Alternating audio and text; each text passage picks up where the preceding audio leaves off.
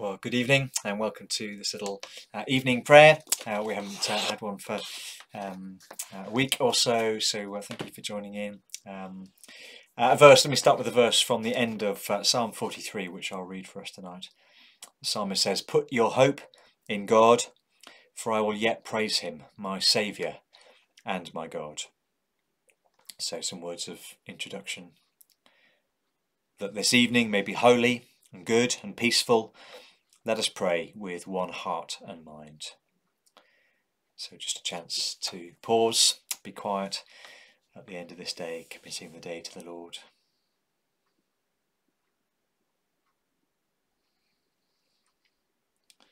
So we pray. As our evening prayer rises before you, O God, so may your mercy come down upon us to cleanse our hearts and set us free to sing your praise now and forever. Amen. Well, I'm going to read for us Psalm 43. Psalm 43 goes together with Psalm 42, I think, but I'm just going to read Psalm 43 for us. He says, "Vindicate me, O God, and plead my cause against an ungodly nation. Rescue me from deceitful and wicked men. You are my God, my stronghold. Why have you rejected me? Why must I go about mourning, oppressed by the enemy? Send forth your light and your truth. Let them guide me. Let them bring me to your holy mountain, to the place where you dwell. Then will I go to the altar of God, to God my joy and my delight. I will praise you with the harp, O God, my God. Why are you downcast, O my soul? Why so disturbed within me? Put your hope in God, for I will yet praise him, my Saviour and my God."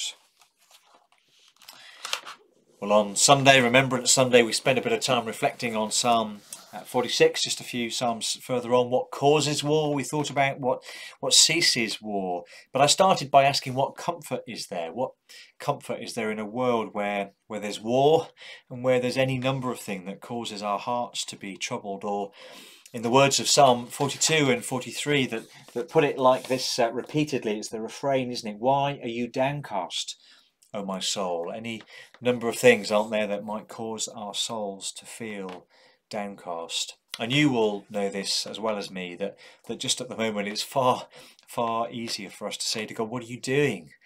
What are you doing? Why are you letting these things happen? Far easier to grumble to him about what's going on than to feel the comfort of God as our stronghold, or to feel that we can say what the psalmist says in verse 4, that God is my joy and my delight. I imagine grumbling rather than joy and delight are much quicker to come from our hearts and our voices just now, aren't they? And yet, slowly, almost imperceptibly, there is a movement through these psalms, Psalm 42 and 43, with this repeated refrain, why are you downcast, O my soul? Why so disturbed within me? There's a slow movement, slowly and surely, as the psalmist's spirits are raised and his downcast soul is buoyed with a glimmer of hope, spilling over even into joy and delight. And we'll get there in a moment at the end of Psalm 43 and verse 5, which I read at the start. If you've ever been here to the vicarage, you'll know we've got a log burner in the lounge, and so we've got a log pile outside. And one of the things I love to do, especially obviously this time of year on a Friday evening at the end of the working week, is to go outside and to unwind and to switch off, sometimes by chopping some wood, but certainly by bringing in a basket full of wood to burn for the weekend. And then there's the joy of lighting it and the smell and the warmth, the feeling of the warmth slowly coming into the room. And sometimes, if you get the timing wrong and you miss putting on the next log, or the fire dwindles and you have to coax it back into life, sometimes giving the embers a gentle blow, encouraging the glow to become a flame and the heat back into a raging fire, warming the room and warming our hearts. Well, by the end of Psalm 43, it's like that's what the psalmist has done with his own soul, with his own heart. And the final refrain there in verse 5, it seems to come, doesn't it, with a renewed ringing confidence, a renewed and restored and invigorated hope that perhaps hasn't been there in the psalm previously. Put your hope in God, he says, for I will yet praise him, my Saviour and my God. And when it might seem counterintuitive to us to go to God as shelter and refuge, I mean, if he's in charge, he is the one that we trust is in charge of all that's going on, even now, even in these strange, unsettling times. Might seem counterintuitive to go to the one who's in charge of everything, to go to him for refuge and shelter, but where else can we go? He is still the place to go. He's the only place to go. He's the only stronghold. He's the only place of refuge and safety. The psalmist knows that he's the place to go, doesn't he? Even when his soul feels downcast. He asks that God would lead him there. Verse 3, send out your light and your truth. Let them guide me. Let them bring me to your holy mountain. That is the place to go. God's presence is the place to go. So tonight, however downcast you might feel, however distant from God you might feel, God has not gone anywhere. He's not changed. He is still the place of safety, the place of refuge. If you feel like you've lost your joy and your delight in him, well, can I tell you this, that it's not because he has ceased to be truly delightful. So come back to him. Would you do that? Do what the psalmist does and come back to him. Put your hope in God. Well, Jesus says, doesn't he, that our Heavenly Father, he knows what we need even before we ask. Let's talk to him now. Lord, our God, help us to put our hope in you tonight.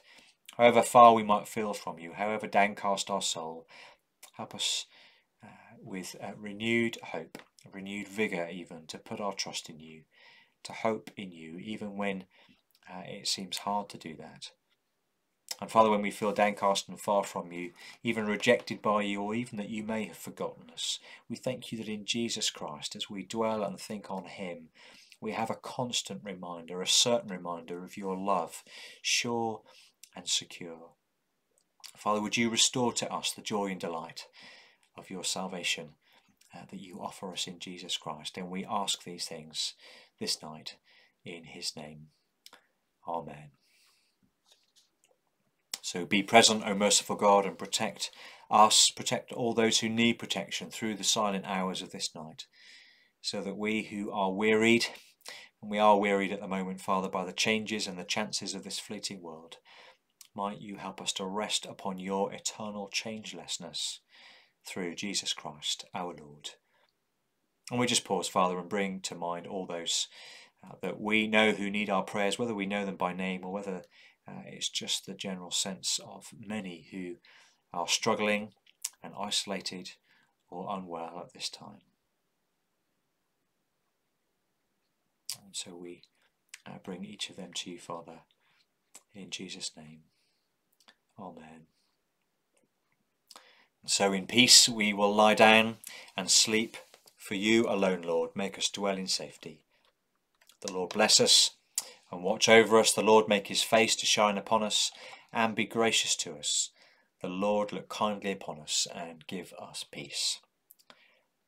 Amen. Amen. Well, I hope that's a comfort and encouragement to you to run to the Lord tonight, to cling to him, and with your downcast soul to take fresh delight and joy in the God who is our hope, our stronghold, our strength and our refuge. Well, good night and God bless.